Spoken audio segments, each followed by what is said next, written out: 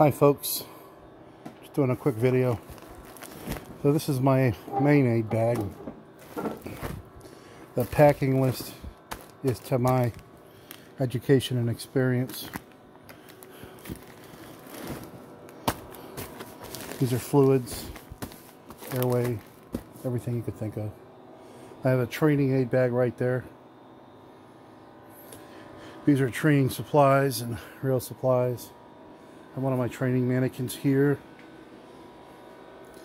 This is some dry food, box of fluid.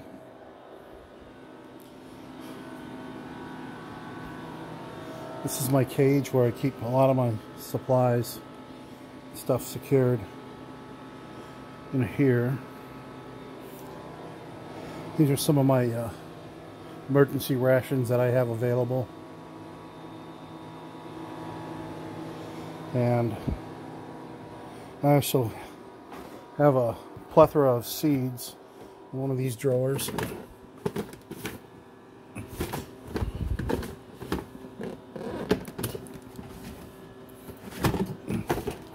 Somewhere. The seed season's over. Some exercise equipment. This is my freeze dryer, where you have freeze dried. Right now I have some piece of steak cut up, some vegetables. That's a chicken soup. That was last night's leftovers, some spaghetti and sausage, and some of the carrots from the garden are in the back there. So this is where I'm going to be storing some of my foods that I've freeze dried. It's a Harvest Right freeze dryer. This batch is almost done. You put these in a Mylar bag, you put an oxygen absorber, and you can seal it. I've bought my own Mylar bags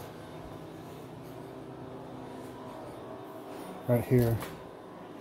You can cut these to length, and they already have a bag in them, and you just seal the bottom and the top, and then you have what you want. Here's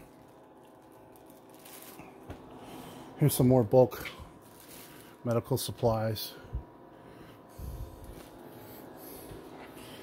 And well, this is like an emergency setting. Of course, I have a couple litters here and stands, a Skedco, and different assorted survival equipment. This is my survival shelf, which I'm not doing a good job of keeping up. And these are survival items, just a variety of items that I had to go through better. Yeah, you need a toilet, scooter, drain, router, and you never know when you have chicken wire. And what I'm thinking of doing, just to play with, is maybe freeze dry some of these. This emergency rations, so they'll last a lot longer freeze dried. I don't know, maybe all for nothing. These are dried blueberries. They're not freeze dried though, so you never know when you're going to need bolt cutters. So my emergency training mannequin, I keep his face covered because my daughter doesn't like to look at him. So of course this is my personal defense equipment,